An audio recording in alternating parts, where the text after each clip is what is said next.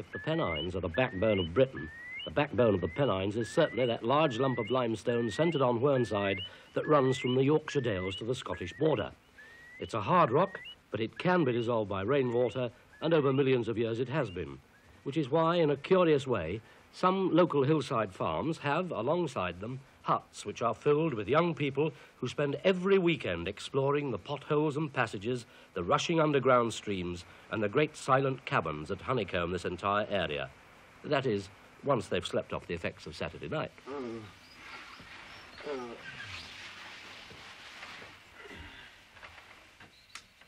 Come on, wake up, Shep, you lazy perisher. Come on, Jack. Oh. It's about 9 o'clock. Yeah. No, that looks good, Les. Anyone making a drink yet? Not yet, yeah, Coffee this time. Put them in. Oh, get off! Ain't doing enough ladders. The cavers don't make the mistake of neglecting the inner man before they tackle Simpsons Pot, a complicated cave system in the hillside across the valley. Wetsuits are probably the best caving attire. Simpson, being an active pot, means that there's a lot of water going through it.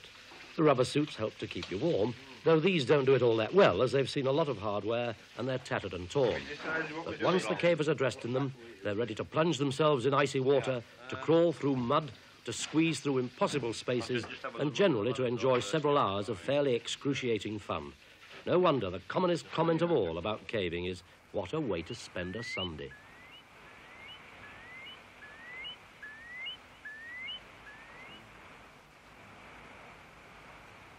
There's nothing very special about our 5 cavers. They're all northerners, they're all in their 20s or early 30s, and they've all got full-time weekday jobs. John Russell is from Leeds. He's a mechanical engineer, he's 28, and he's something of a cave rescue explosives expert. Jack Pickup comes from nearby Ingleton. He's a draftsman, married with 2 children, and is a cave rescue organisation controller. John Shepherd is from Liverpool, where he's a trainee solicitor. Shep's had 1 or 2 narrow escapes from drowning while caving. Dave Cobley is a 32-year-old building lecturer from Huddersfield. He's a climber as well as a caver. And the last member of the team is Leslie Albiston. She's a PE instructor from Accrington College of Further Education.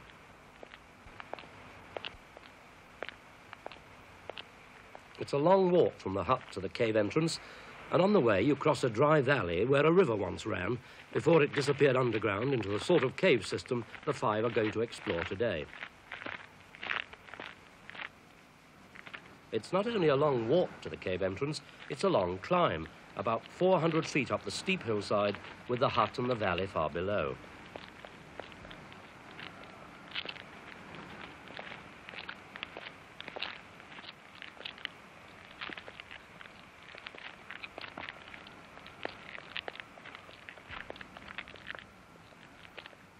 It's inside that hill that John Russell and the rest are going to spend the day. If you ask them why they do it, you get the usual answers. To find out something about your own nature, to get away from the world above, or to scare yourself so much you're only too glad to get back to the world above. There are as many answers as there are potholers. At the top of the hill, the start of the exploration isn't too bad, and should take about 15 minutes to cover, if all goes well, that is. The distance from the entrance to the 5 steps, the last obstacle in this section, is about 50 yards. And this is where it all starts, a not very impressive hole in the hillside. Simpsons Pot, named after the man who discovered the entrance just before the First World War, and then forgot about it for more than 30 years, when a new generation of cavers set about exploring it, taking their first steps into the unknown darkness.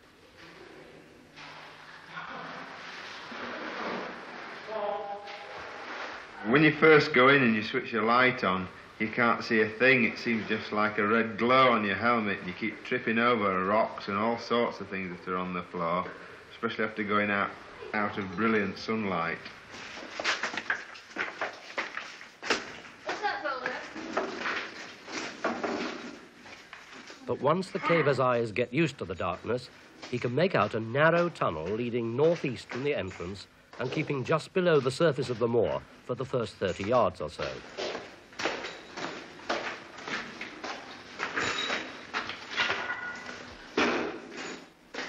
but it takes time for your eyes and yourself to accommodate to an environment that Leslie Alberston always feels is hostile.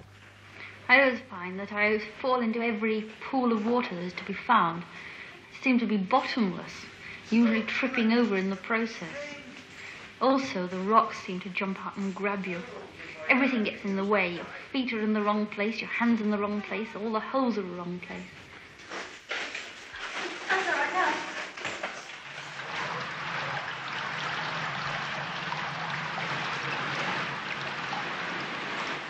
And now comes the first real obstacle. This is the last time the cavers will be dry on this trip. From now on, they'll be cold and wet every inch of the way.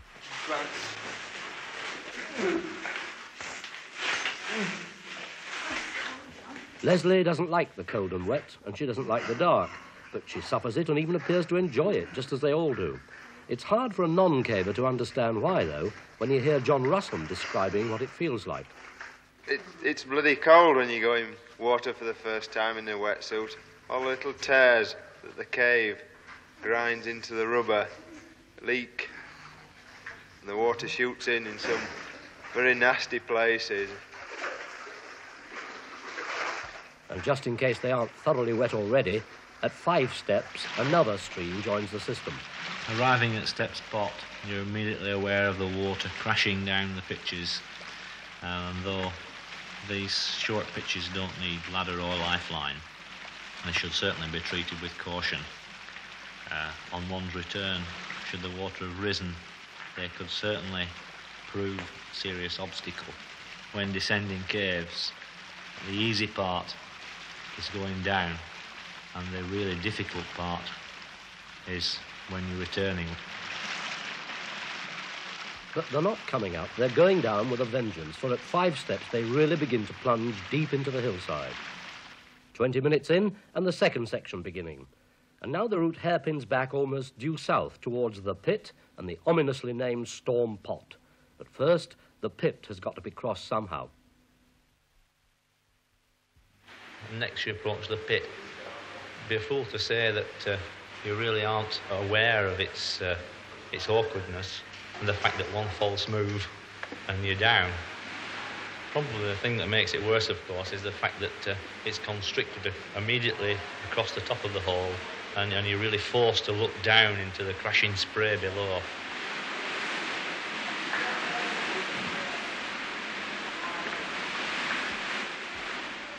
If you slip while making the crossing of the pit, there's a fall of 20 feet, then you bounce once and fall another 60 feet to the bottom of the Storm Pot, just as the water does. But at least once you're across, it's dry. For now, you're following the way the water used to go before it took its present path. How many thousands of years ago that happened, nobody knows, of course. But John Russell is grateful it did. For now, they bypass the pit in moderate comfort, although there are several vertical drops or pitches that need ladders, and it can still be a bit of a struggle. You think they've got the pitch ladders? Well, I suppose so. Hope so, anyway. Once you're underground, odd things can happen to your sense of direction, as John Shepherd has found out on many occasions. The intriguing thing about being underground is you lose all sense of direction. It's quite surprising because in the space of 100 feet or so, you may turn around in a complete circle. In fact, in 2 circles. At the bottom of the pit bypass, the route rejoins the water at Storm Pot. Ladders are needed to get down the next 30-foot pitch, so Dave Cobley belays one firmly before the descent through the spray, the noise and the wind begins.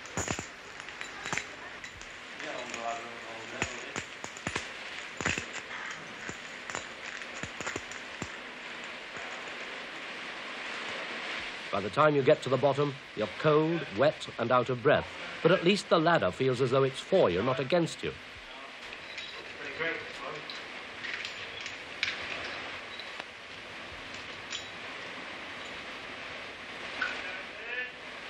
Ladders like this are only about 1/5 the weight of the old-fashioned rope ones and are much less bulky, which makes them far better for caving.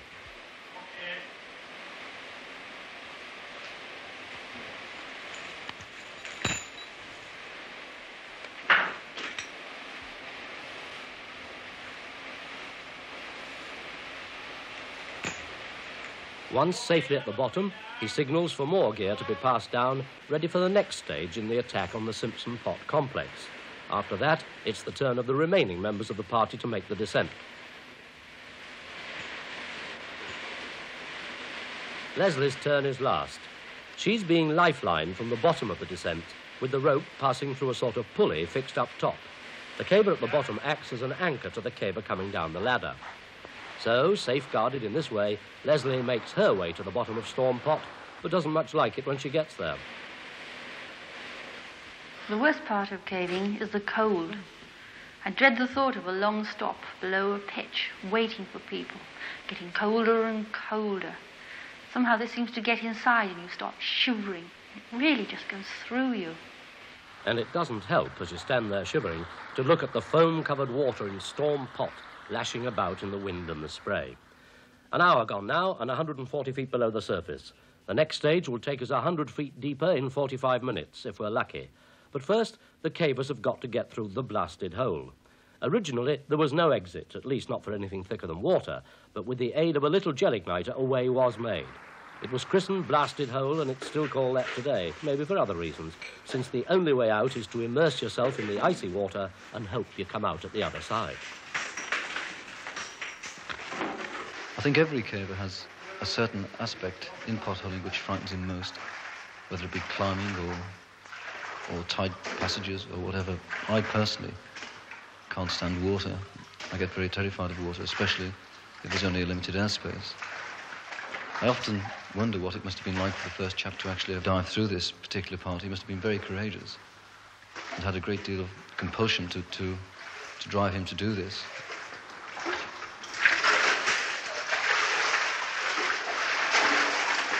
After which, it's Leslie Albiston's turn. She's got the encouragement of knowing that in this section of the trip, there are some of the formations which are her special caving interest. However, most interests wane with time, and Jack Pickup often wonders just when he'll pack caving in. As a married caver with a wife and 2 children, at times I think, I ought to draw the line and pack it in, and I'm sure I will someday. But whilst I'm physically capable, there's still this urge to explore caves and potholes and dig for new finds. I think probably more the older you get, certainly, is this urge to sort of get something exciting and new out of life. There's not much technically difficult rock climbing in caving, but what there is can be tricky, as the rocks are almost always wet and very smooth, with few of the positive hand and footholds of rocks in the open air, and it makes ladders absolutely essential for cavers. There's something friendly about a ladder. For instance, if you've got a carbide light and the water should put it out, you know the ladder's there and you can feel it, and it sometimes gives you a certain amount of confidence. Also, when it swings about, it plays a nice tune, something like Chinese lights, the glass lights which blow in the wind. Well, perhaps you've got to be a caver born and bred to find a consolation like that in conditions like these. But there's always the pleasure of trying to get your acetylene helmet lamp to light again. Slurp up some water from around your feet and blow it into the lamp. That activates the carbide, which gives off gas. If there isn't any water, you can always spit on it. And there are other body fluids that have been used in really dry caves. Then light the lamp and put it back in your hat, and you're all set to see the sights.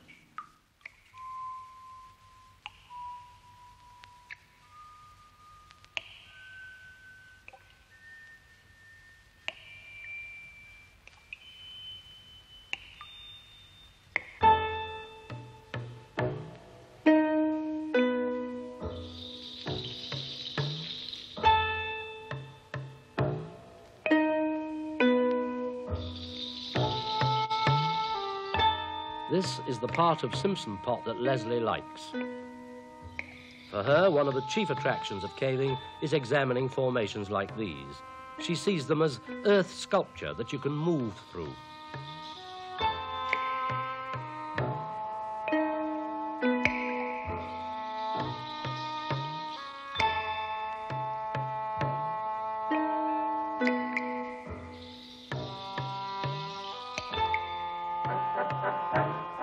And now, after nearly 2 hours, we've got to the most difficult bit. Slit Pot, 230 feet below the surface.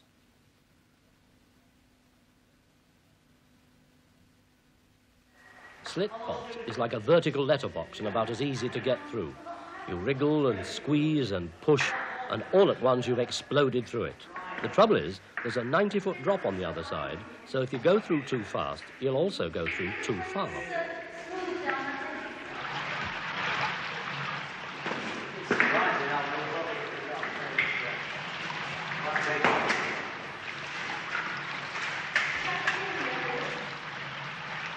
So, of course, you've got to take safety precautions. You've got to make sure you don't go plunging down on the other side, but you've equally got to make sure that you can descend the other side at your own speed, strictly under control. The method Shep and the team are going to use is a new one in caving, although a well-known one in climbing. It's abseiling. You belay the rope to a convenient bit of a rock or boulder because that's what's going to take your weight as you're going down, and because it is, you make sure it will. Then, when you thread the rope through the abseiler in the approved manner, you're in a position to generate enough friction on the rope as you lower yourself down to be able to regulate the speed of your descent at any moment. But of course, first you've still got to get through Slip Pot, or had you forgotten?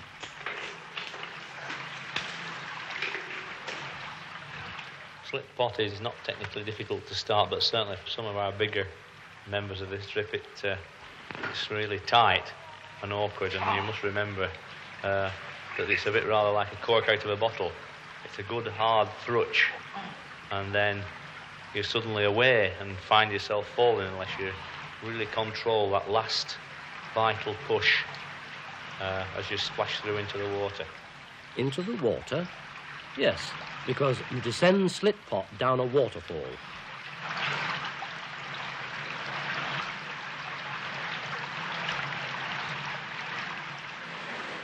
But because it's dark and because of the noise of the water and the effect of the spray, it's essential to keep in touch with your mate as he's on his way down. What's it up, sir?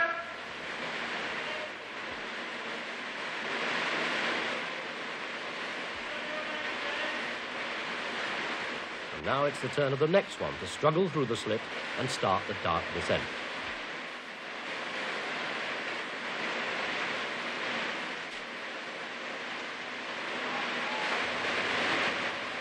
Abseiling, it seems very difficult to get started on the rope. When you're going over the edge, you must always lean backwards so you can walk down the first stretch of wall. This means that somehow you're always thinking if the rope's going to part, it's going to part now, and you're going to plummet off backwards into the void. You seem very sort of reliant on this one thin piece of nylon cord which is attaching you to safety, and if anything at all happens to it, you're going to finish up on the rocks far below. There seems to be a sort of gloomy relish in the words John Russell used then. It's hard to escape the feeling that he's actually enjoying the darkness, the damp and the danger, if only because it'll be so pleasant when it stops. Now all five have arrived at the bottom of Slip Pot, 310 feet below where they started 2 hours ago. At this point, another stream comes swirling in from the nearby Swinstow Pot. The combined waters begin their journey towards what was once considered the final chamber, the point from which you could go no further. Later, when they get there, they'll find a large cavern, and in the days when the only thing to do was climb all the way back up to the surface, it was the place for a rest and a meal.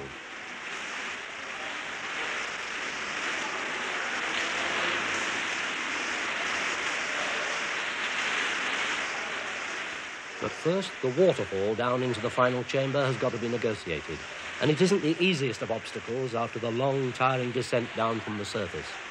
The force of the water is considerable and threatens all the time to sweep the caver away, quite apart from the little local difficulty there is in breathing in the middle of such a body of water.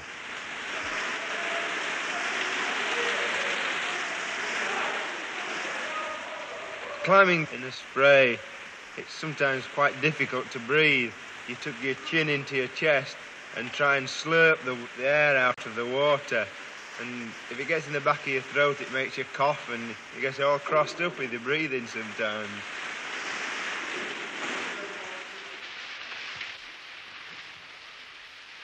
Caving is an activity that uses up a tremendous amount of energy. That energy has got to be replaced, so the food has got to have a high energy content.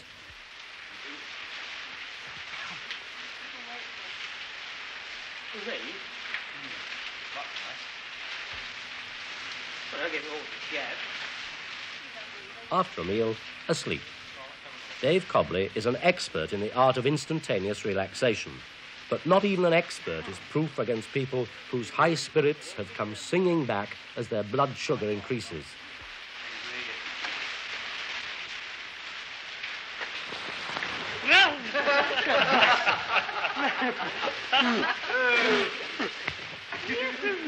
From the final chamber, 380 feet below the entrance, the nearest open air is to the right on the diagram, that is, roughly south. But cavers can't follow straight lines because caves don't, and at first the route goes the opposite way. It isn't exactly easy. It's 800 feet long, about 10 inches high, and very wet. When floodwaters are about, it's almost impossible to go back once you've started, as your body corks the tighter parts and the weight of water builds up behind you. It's called Philosopher's Crawl, presumably because it requires a very philosophical approach. John Shepherd was soon in trouble when the floor collapsed. Dangerous boulders everywhere, and no hope of progress until a diversion had been made.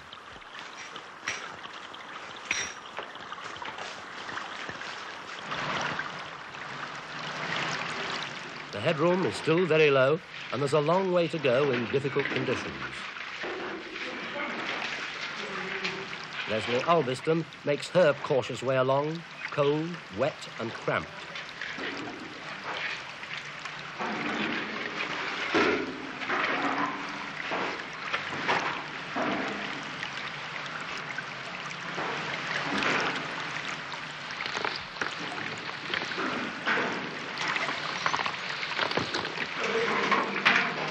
Difficult as the crawl is, it's typical of the fascination of caving, in that the way out of the big so-called final chamber should be such a tiny hole, and that, at its very welcome end, it should suddenly break out into another even bigger cave, the Master Cave.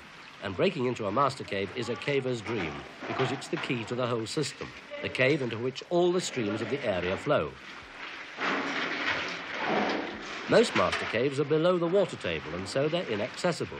This one is the exception, and it brings back memories to John Shepherd.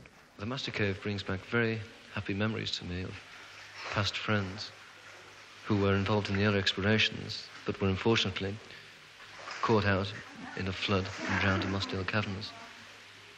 I think this, personally, has made me a lot more cautious caver as regards water and outside weather conditions. One's got to be very wary and very conscious of what's going on the surface, although you can't see it after several hours underground. You haven't a clue whether it's raining or whether the sun's shining. This is a factor you've got to bear deeply in mind. At the point where Philosopher's Crawl enters it, the Master Cave goes away in both directions. Upstream, it leads to yet another pot, Roughton, and can quickly fill in flood conditions.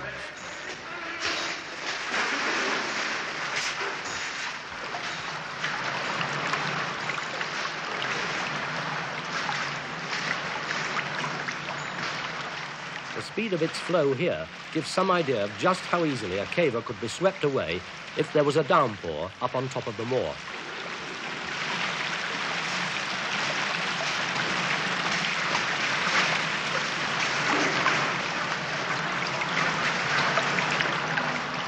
Downstream, the Master Cave increases in height quite suddenly, and as the floor drops away quite rapidly, all the water rushing in from the various sources that feed this cave drains into one deep sump.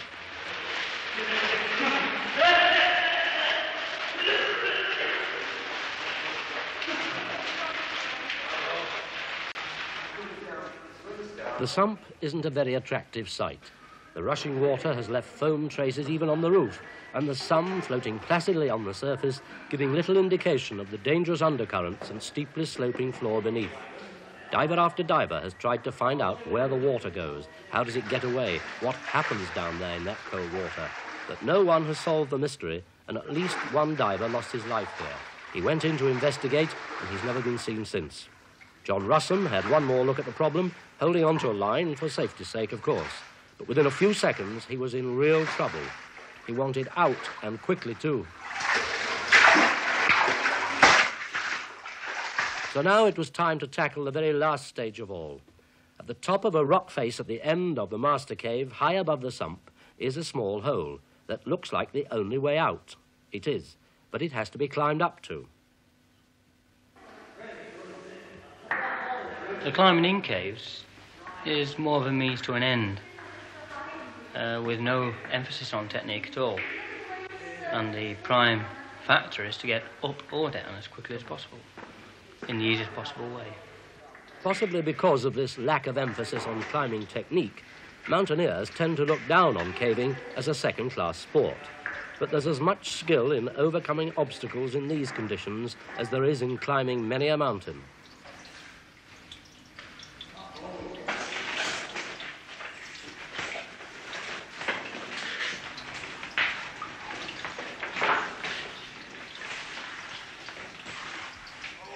Even if cave climbing isn't a matter of expert technique, and even if the distances to climb aren't great, ladders help to conserve your rapidly dwindling energy. I just got the ladder for us. We'll catch them all soon. You think they've got the pitch ladders? So, a ladder is called into play. Hauled up on a rope and suitably belayed to a safe rock projection at the top, it's then dropped down for the rest of the team to follow, not all of them necessarily too happy about it. Dave Cobley recalls an alarming moment. There are occasions when ladders do break, and this is due mainly to rusting. There was one occasion when one broke. John Russell was climbing the ladder in Lost Johns, and the belay just above the ladder rubbed through on a sharp projection of rock, and he fell about 20 feet. And fortunately I held him and he was all right. The roof tunnel is the final obstacle. It isn't the hardest of the journey, but it has its hazards.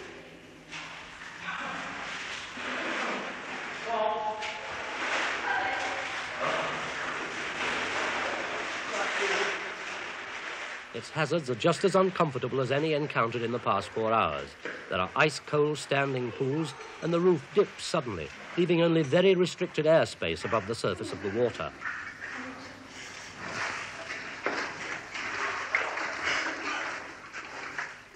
Traffic that's gone along the cave has sort of worn out a trough in the sand or silt at the floor.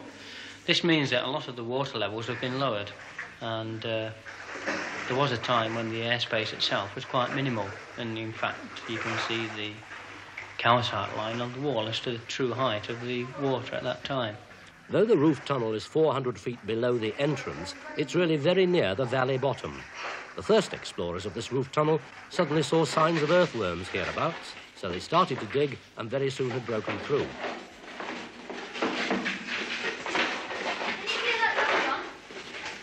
It's taken our 5 cavers 5 hours to reach this spot.